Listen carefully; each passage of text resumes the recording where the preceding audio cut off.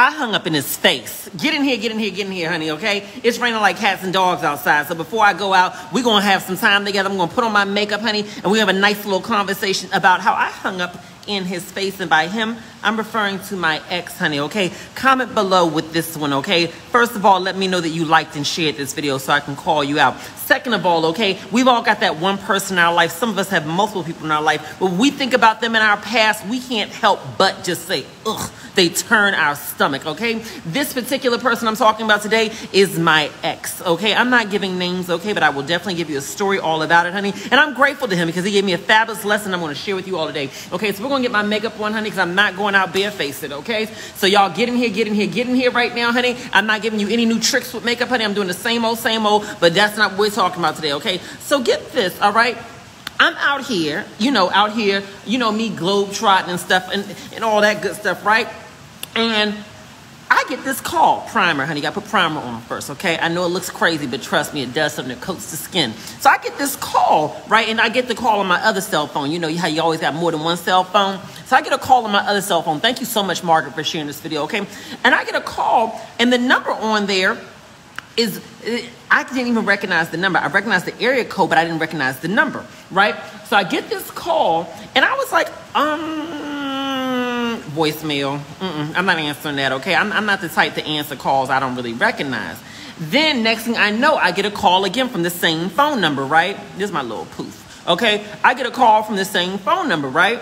And so I'm like, who is this person? Okay, I know it looks like a lot, but honey, it's not, okay? So anyway, I'm like, who is this person, right? So then he calls again.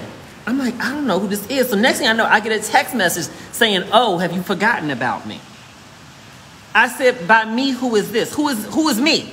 Who is me? That's right. Sandra Marshall said, tea time, baby. Get your glass, okay? So I said, who is me? He says his name. I was like, ugh, all right? And so I literally said, ugh, right?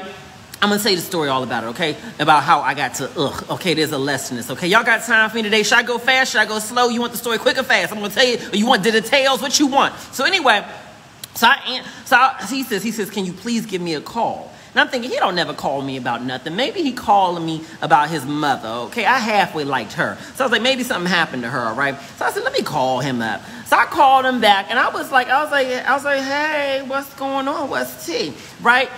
So anyway, he says to me, hey, I'm going to be visiting Bali. I'm going to be visiting Bali, okay? And I was just curious to see, would you be available on XYZ date, okay?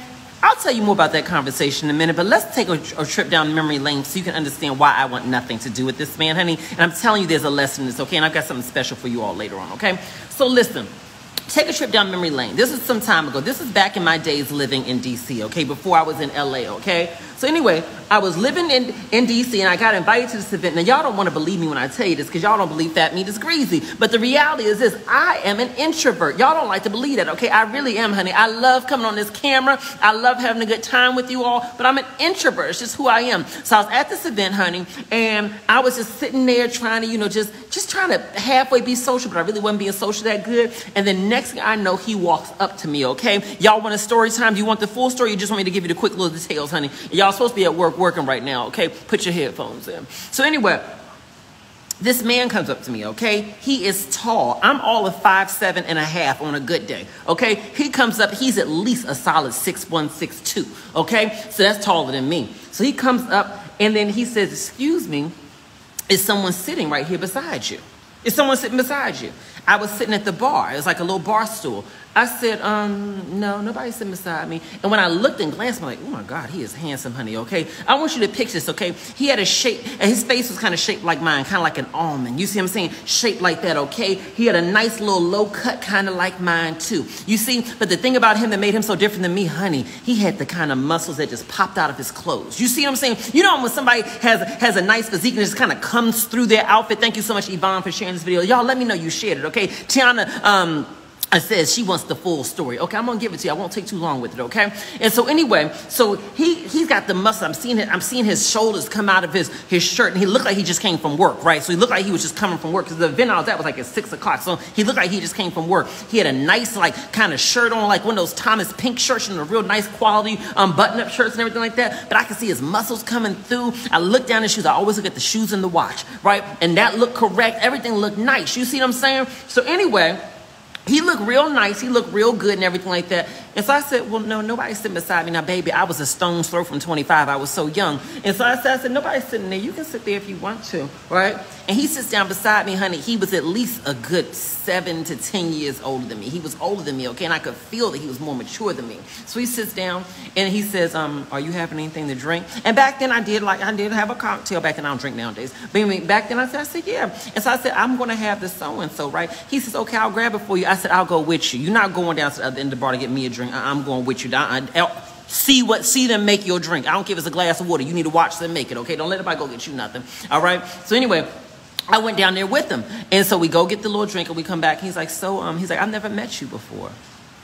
I said, that's because I don't go out very much, okay? I said, I don't go out very much. He says, well, neither do I. I said, well, that's two of us, huh? And he says, and your partner, your boyfriend, your husband, your somebody, are they here? Are they going to be offended that I'm sitting here talking to you? That's one of my lines I used today. I got it from him. And so I said, no, I don't think anybody would be offended. I said, because I'm single. He says, oh, okay. I said, and are you single? He said, yeah, I'm single. I said, oh, okay. So we start chit-chatting and talking and everything like that. Have you ever had a conversation with someone where they take your full attention? Thank you so much, Deborah Burrell, for sharing this video. They take your full attention. I forgot I was at a party. I forgot there was other people there. We talked for an hour straight. And I looked at the clock. I had to go somewhere. He says, I'll walk you to your car. I said, I'm just fine. He says, I will walk you to your car. He said, I can't let you walk alone. So he walks me out to my car, right? I get to my car, hit the little alarm thing. I extended my hand, open the door. He says, Listen what he said, girls. Listen what he said. He said, when I'm in your presence, you don't ever touch a doorknob.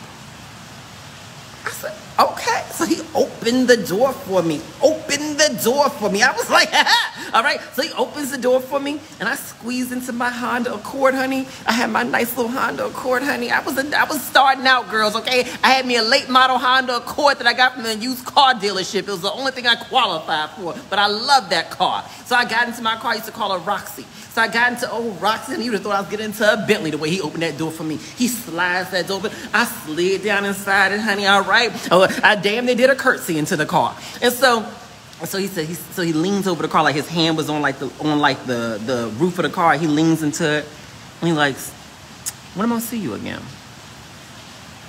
I said, when would you like to see me again?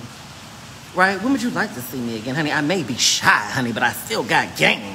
So I said, when would you like to see me again? He says, I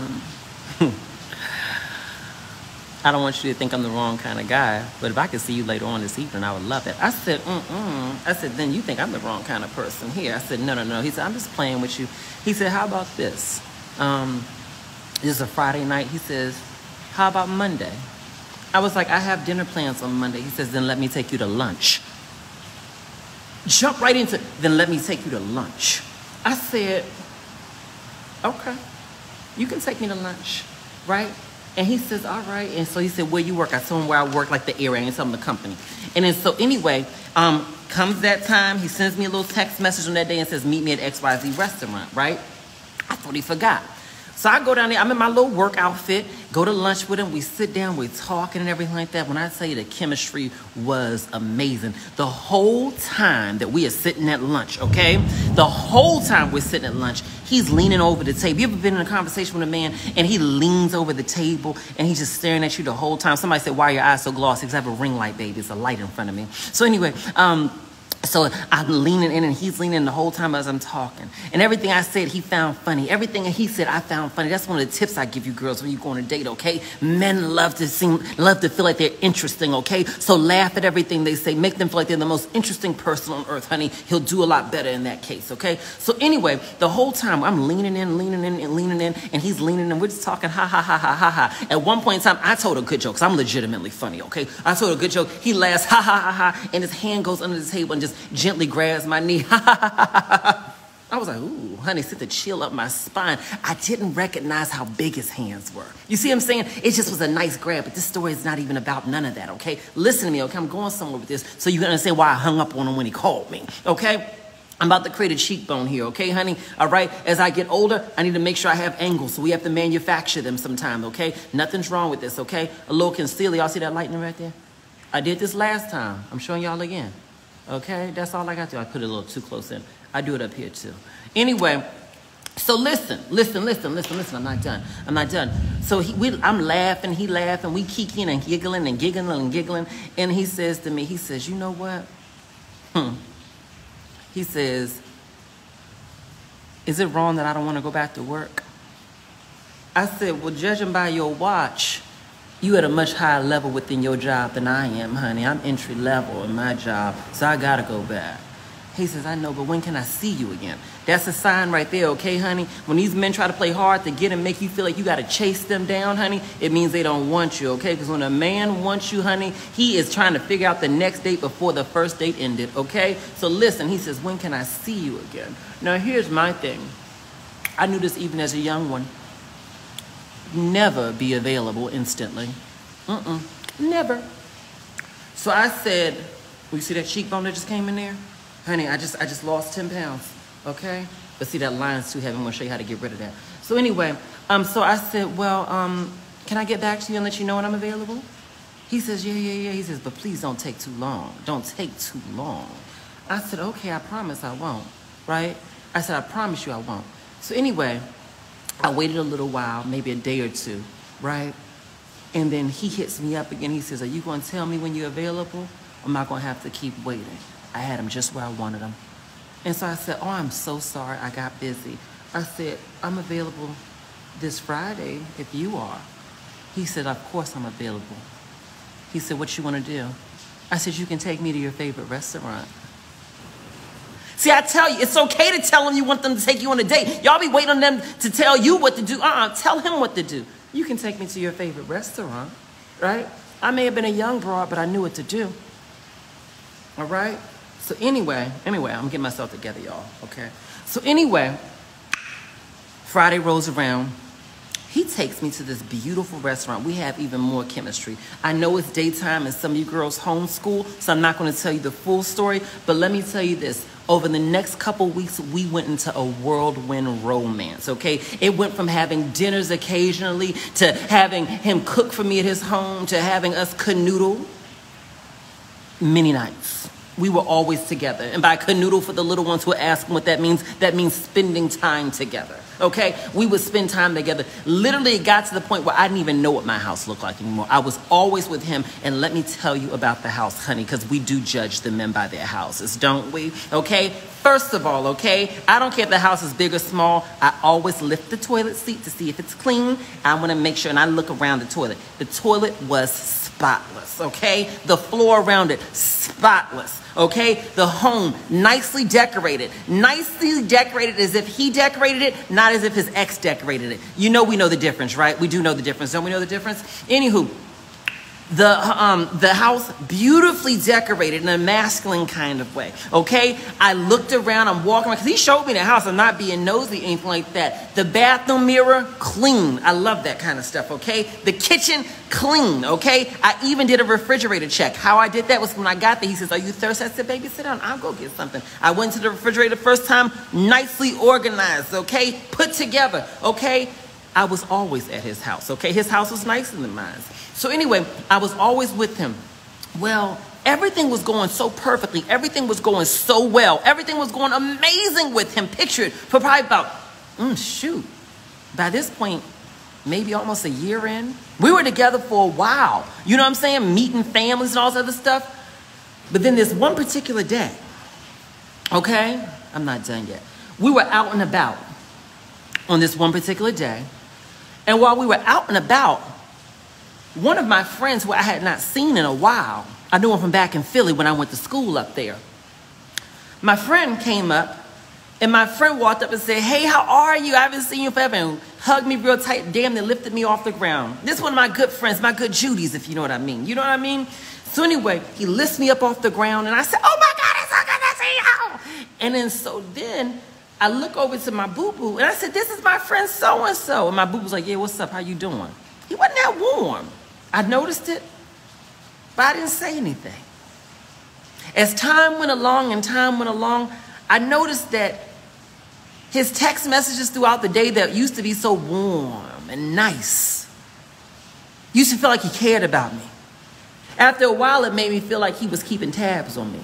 Where you at? What you doing? You see what I'm saying? As time went along, the outfits they used to love for me to wear, they showed my little shape, honey. I got a little bit of a shape, honey, okay? You girls got your big Deborah shapes, okay? I got little Debbie cakes, okay? That's my shape. I got a little Debbie kind of body, but I still got a shape on me, okay? So anyway, he used to love my shape. He used to love me to wear cute things, okay? After a while, when I would be about to go out, he would tell me, you gonna wear that? You gonna wear that? And I say, well, yeah, what's wrong with that? I don't know about that outfit. Why don't you try something different? You know? Baby, I see the way these men be looking at you. That don't make me comfortable. Come on, baby, don't wear that. Don't do that to me. And every time I changed my clothes. And you know why I did it? You know why I changed my clothes every time? I changed my clothes every time because the fact is that I felt wanted. You know what I mean? The fact that he cared enough to tell me his opinions on my clothes, the fact that he was always around, the fact that I never had to wonder where he was at because I was always with him, and if I wasn't with him or he wasn't with me, then we was always in communication. I didn't pay attention to the fact that we was always in communication because he never let a moment go by without keeping tabs on me. See, I was young, I didn't know no better. Y'all listen, I'm trying to school you on something. You saw that lightning back there, honey? That's the spirit telling you about to get a lesson today, okay? Thank you for sharing this video, Justine and Curtis. Okay, oopsie. All right. So anyway, time went along, and these behaviors that I thought of as chivalrous, as him being a concerned partner, as him caring about me so much, I learned that there was a darker intention behind that behavior. And I'll tell you, I learned that one day, coincidentally, it was a very rainy night like this. We were driving through the suburbs of Washington, D.C., going back to his house. And on this particular night, we were leaving an event. And at that particular event, I wore this outfit that I loved. I had been working out so much, and I had this beautiful outfit that I loved, honey, okay? I had these nice jeans. They were cute. And I had this nice cream cashmere sweater, honey. It hugged me the right way, baby, okay? I had some cute little Chelsea boots. Y'all know the Chelsea boots. I had my Chelsea boots on. And I felt so cute, honey. I felt tall and statuesque, honey. I felt beautiful, okay? When I walked in the room, the women and the men were telling me how nice I looked, and I appreciated it. He didn't say much that night. I thought I was covered up. You can't even see my collarbone that night. Thank you so much, Darlene, for sharing this video. And Tawana, let me know you shared this, okay? And she said, I shared this because someone needs this. You're right, they do need this. So share this. I'm about to give y'all something, okay? So anyway, I'm thinking everything's fine. My ankles was covered. My collarbone was covered. All I was wearing was a little cashmere. It was fitted, but it wasn't nothing crazy. So we driving the whole time we driving home. He just driving like this. And I said, baby, you had a hard day? Because, you know, by this time I had gotten to know him, and I knew that sometimes he came home a little angry, a little mad, but he just had a high-powered job. I said, baby, did you have a hard day? He said, my day was fine until this evening. I said, well, what happened this evening? I shouldn't have said that. I'm not going to cuss, because I know y'all got your babies on here, but I'm going to tell you this. He said, you know what happened this evening? He had never spoke to me like that before. He had never spoke to me like that before. Pay attention when they change. You think, oh no, this is just a one-time thing. No, but he's giving you a preview of what's ahead. Okay? He said, you know what happened this evening. I said, what happened, baby? He said, the way you disrespected me all night long. What you mean, baby? What you mean how I disrespected you? Right? I'm sitting in the car. You got to think, baby. I'm young. He older than me. He got more money than me. He got everything more than me. I'm intimidated. He's a big man. I never thought he'd put his hands on me. But I mean, you know how that is. And so I said, what you mean I know what it is? That I know what happened. What you mean, baby? He said, don't call me baby either. I don't think I'd ever call him anything other than baby since the first night he had taken me to his home. Barely a year ago, you know? I said, what you mean? He said, the way you was parading around in there, you was showing off, just trying to get attention in there. You disrespecting me. I don't even know why you was acting like that. Acting like what? Acting like what? The more questions I asked, the more I seemed confused, the more mad he got. I said, what you mean? Next thing I know, I felt the car starting to accelerate. You hear the engine getting louder and louder as if he's accelerating more and more. I'm like, baby, what's going on? Baby, what's going on? Why? What's wrong? What's wrong, baby? Slow down. You know, because I'm trying to focus on trying to figure out what's going on with him. I'm like, we're driving faster.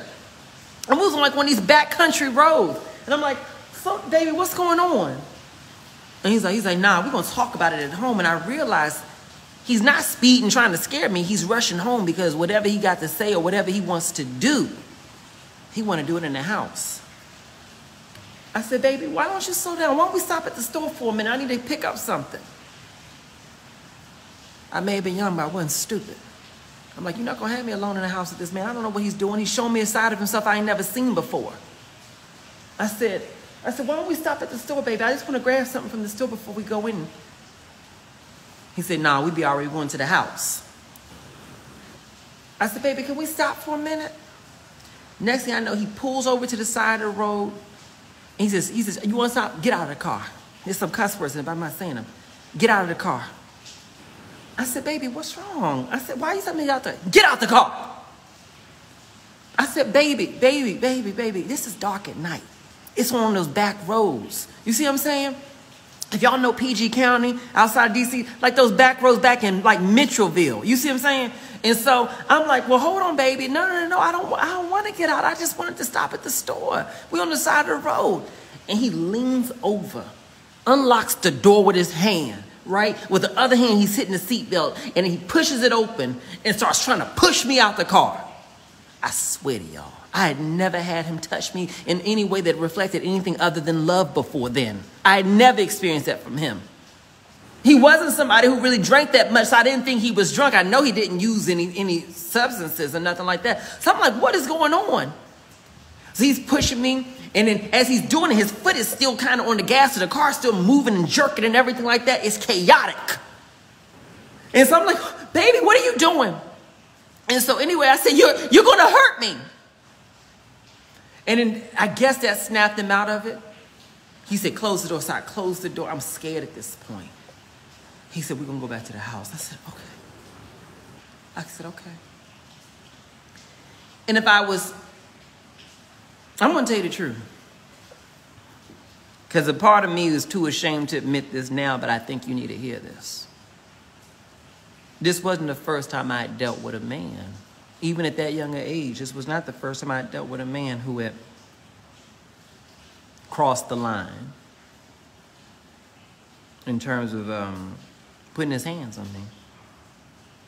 First time that happened was I was in college. The thing about our relationships that we have to think about is that our relationship patterns are just that, patterns. Often what we're tolerating in one relationship, the prior relationship prepped us for it. And even if it wasn't a prior relationship, it was a family dynamic. You don't accept mistreatment overnight. You accept it because it's familiar. Familiar don't mean it feels good, but it's familiar. So in my mind, I thought, we're going to get back to the house. I'm going to calm him down. I can calm him down. I can calm him down. I'm going to calm him down. I'm going to calm him down. We get back to the house. We pull in there. I did what I knew to do when you want to calm a man down. I talk real soft. I didn't raise my voice. Because when you raise your voice to the level of his voice, he's going to raise his even louder. So you never raise your voice to their level. Talk calm. You hold the level.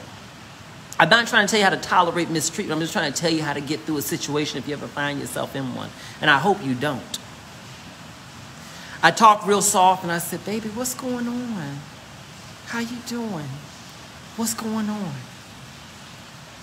He grabbed my arm and said, get away from me. I said, baby, let's just lay down. Let's just lay down. Let's just lay down. Right? So I grabbed him and I hugged him real close. And I just kept rubbing on his shoulders and I rubbed his back in a circle. Almost like how you do with a baby to calm him. It calms them. And I'm rubbing his back. I'm like, baby, let's just go to bed. Let's just go to bed. Let's just lay down. Let's just lay down. Let's just lay down. Let's just lay down. We laid down. I laid on my side. He laid on his side. The next morning I got up.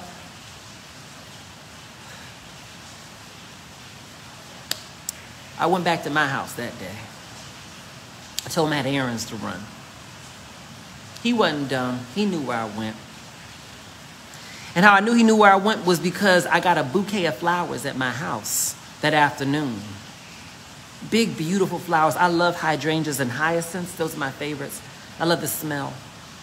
It was a big bouquet of them. And what it said was, I love you. You are my world. You are my life. I want to make you feel amazing, and I'm sorry if I didn't make you feel like that last night. I love you. Signed with his name. Don't judge me, y'all. But my heart fluttered. Because at the end of the day, that's all we really want, isn't it? We just want them to stop treating us the way they treated us. We just want them to go back to who we remember them as. We don't want to see them as the person at that moment showed us that they may be. We want to see them as we hope that they would be. We want to see them based on who they showed us originally. And so when he gave me those flowers with that apology, I thought maybe it was just a moment. Maybe he was just going through something. You know what I mean? I at least hope that was the case.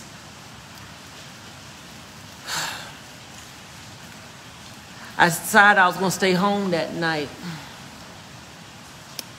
Well, he texted me and said, baby, am I going to see you tonight? I said, I'm going to stay home and clean up. I ain't been home in a while. He said, can I come by and see you? As much as I wanted to say no, I said, yeah, you can. He came and knocked at my door. As soon as he knocked at the door and I opened it, a part of me was happy to see him. I was happy to see him. I was. I'm telling you the truth. But a bigger part of me just wanted to ask him why he had behaved that way. But before I could say anything, as soon as I opened the door, he grabbed me and lifted me off the ground to hug me so tight. And then once he let me back down on the ground, he put his hand on the back of my head and just embraced me and buried his face into my shoulder. And as he's burying his face, I felt his body shaking. I'm so sorry.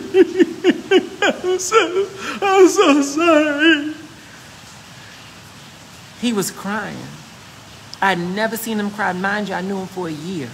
I'd never seen this man cry before. I'm so sorry. I'm so sorry. I'm so sorry. I never wanted to treat you like that. I swear to you, baby, I'm not that kind of man. I swear to you, baby.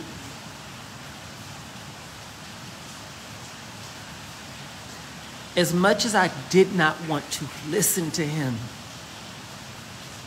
as much as I wanted to be done with him, there was still that part of me that felt so good having him there. That felt so good believing that this man wants me so much that he would come here, drive all this way to apologize and cry because he wants me so much he don't want to lose me. That's what I thought. So I stayed with them for much longer than I care to admit.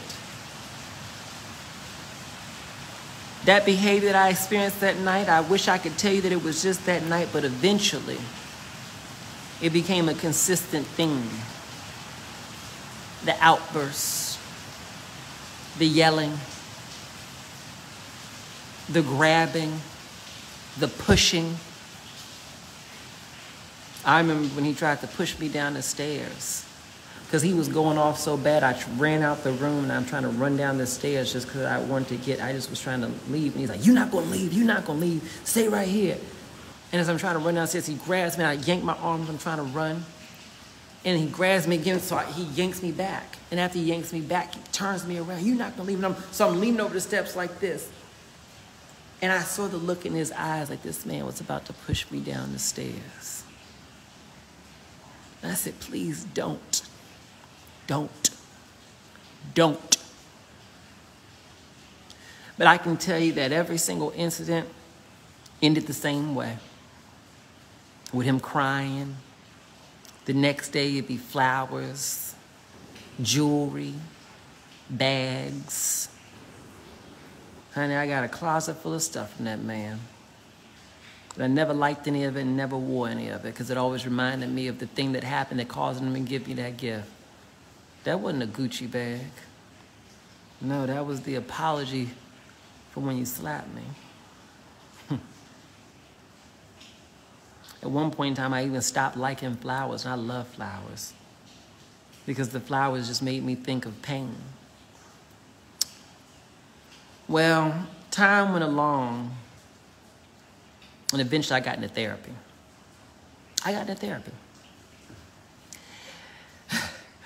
And I have to admit, I got into therapy not because I was trying to figure out how to leave him.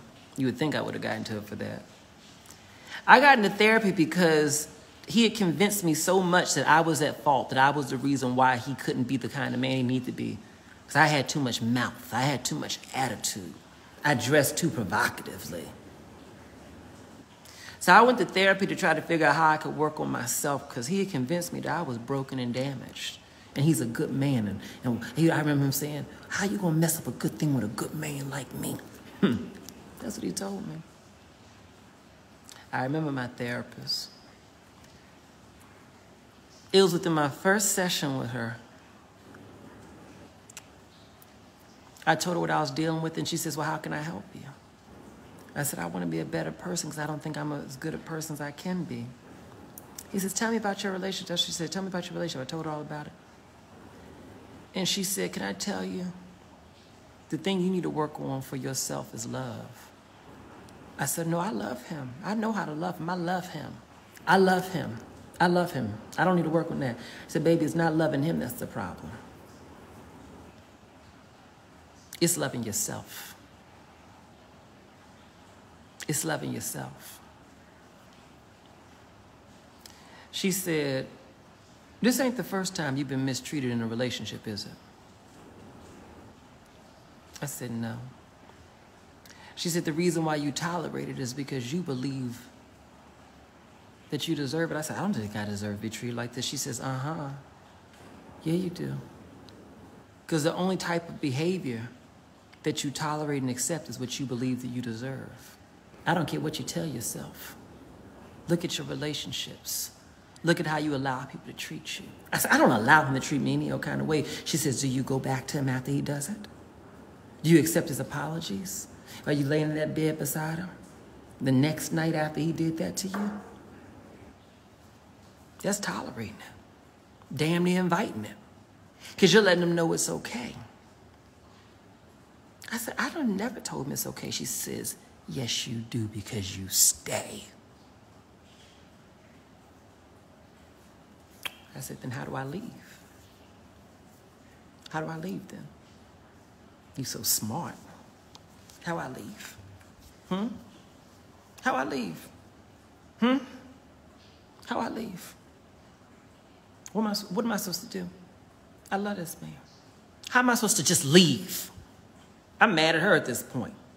How am I supposed to just leave? Thank you for sharing this video, Maria, and let me know you shared it. Y'all let me know that you shared it. She said, "You'll leave when two things happen. when the pain is too great for you to take anymore. And when you love yourself enough to accept that you should never be treated in a way that's less than pure, unadulterated love.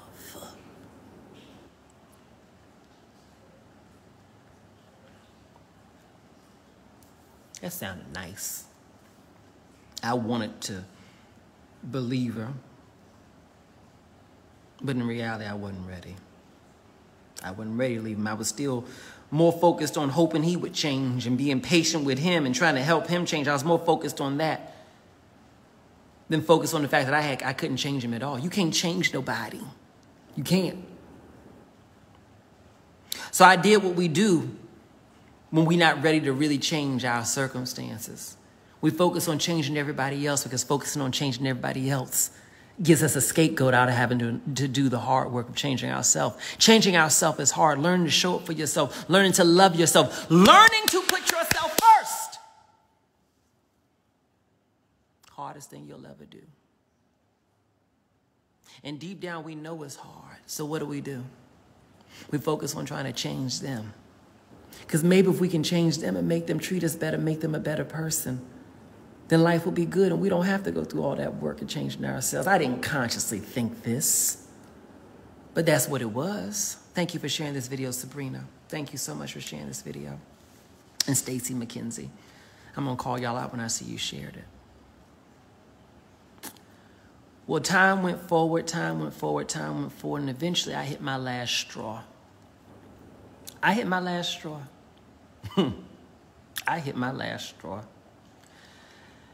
And my last straw, without going into too much detail, because to be quite honest, if I had to go into detail about the way it really happened, the fact of the matter is it would not be appropriate for your children to hear this. And the fact of the matter is some of your children, your teenagers need to hear this because you find some teenagers who are in abusive relationships. But I'll tell you this. Thank you so much for sharing this video. My last straw was when I was sitting in the mirror and I was looking at the bruises. This time I was looking at the bite mark on me. Right there. A bite. See, because this one particular time I decided I was going to fight back. And he was bigger than me and stronger than me, but y'all know what I'm saying when I tell you when you decide you're going to fight back. You don't care how big they are. I decided I was going to fight back. And that ended in something. I may have been bruised, but I was free. I was free. I eventually left him. Never went back to him. Never went back to him. Never. So when he called me up talking about I'm going to be in your town. I want to see you. Why you think I hung up in his face? In all these years, it's been over a decade. You think he'd ever call me up and said, I'm sorry? I've been through therapy. I would never take him back, but I've been through therapy. I'm a changed man. I'm a different kind of person. You think he ever did that? No. He just popped up talking about I'm going to be in town. And let me tell you his exact words. I'd love to spend the evening with you. What you think that meant? Been all these years. And that's what you tell me?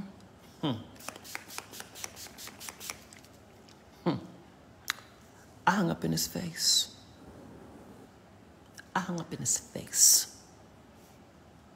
Because the fact of the matter is who I am today, is somebody who would never accept that kind of treatment. And I'll never accept someone in my life, friend, platonic, especially romantic, who would ever do that to me and not have the character to even apologize. I don't hate people. I don't hold grudges. But I also know how to guard the door of my soul from letting some old devil back into it. Do you hear me when I say this? Do you hear me when I say this? You can forgive, but you don't have to forget. And unless they have changed their behavior in a consistent way that shows that they've worked on themselves beyond just giving you a nice half-hearted apology, they don't deserve to hold any space in your life. You don't owe them anything. I've changed. I'm a different person. Well, God bless you and the next person who will take a risk with you. But I've seen who you are. I've seen what you're about, and I will never let you back in. You may say, MJ, that's so harsh. No, it ain't harsh. It's protecting your spirit. Because unless they have shown you in a clear way that they are a completely different person, you're setting yourself up to go through not just the same thing, but worse. Because when you let them come back, what that lets them know is that you're willing to tolerate what happened before, and they will get worse. Let me tell you this right now. I don't know what you're going through. I don't know who sent you this video. I don't. Thank you for sharing this video, Asia and Ruth Ann. But let me tell you this. Once you focus on learning to love yourself, your desire to keep tolerating mistreatment will go away. Your toleration will go, you won't be able to tolerate them anymore. Once you learn to love yourself, listen to me when I tell you this. Once you learn to love yourself, your sense of discernment, your intuition will go up high. Where early on you will see the signs. You say, I ain't fooling with that because I know where this can go. Once you learn to love yourself, even if they fool you enough to make you believe that they're different than what they really are, once they show you who they really are, it ain't going to be that hard for you to step away. Some of y'all are in a bad situation today, not because you can't afford to leave. Not because of the fact that you've been with them so long and how you going to do something different. It ain't got nothing to do with time or money. It's got to do with a lack of self-love. Because if you loved yourself at the level that you deserve to love yourself, you would not tolerate any level of treatment that's less than that. That's less than the level of love you give to yourself. The lesson is clear. The lesson is simple. Learn to love yourself. And if you don't know how to do that, therapy, meditation, prayer. But I'm going to tell you what's the most powerful way to learn to love yourself. Separating yourself from anything that makes you feel unlovable. I love you all, and you deserve to love you too. Have a good day.